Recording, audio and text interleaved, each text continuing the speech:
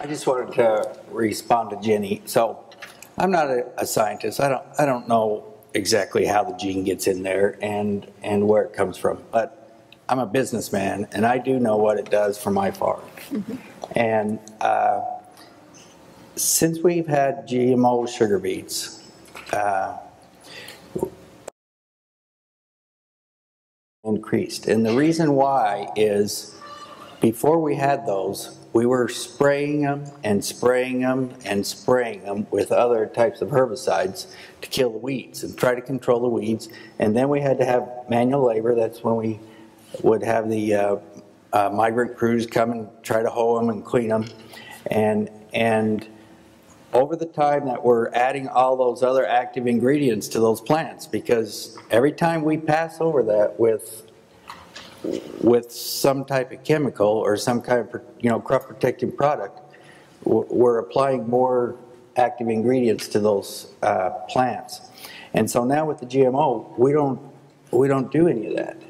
We do usually one or two applications of Roundup, and that is what it is. And because of not studying the crops and pushing them back from all those other applications, our yields have increased. I mean, they've increased dramatically.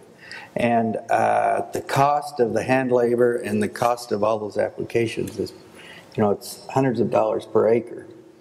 And so there is an actual financial benefit to the farmer. Okay. And I wouldn't say it's easier, but we do a better job is what we actually do now, because we have a different tool than we had before.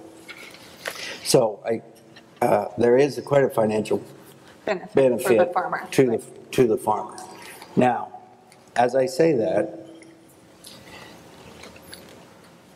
and you all heard me say we are producing more and more sugar now. So guess what the price of sugar is doing? The price of sugar is going down. So you're going to buy sugar for less money because I produce it for less money. And if I buy beet sugar, yes. Correct.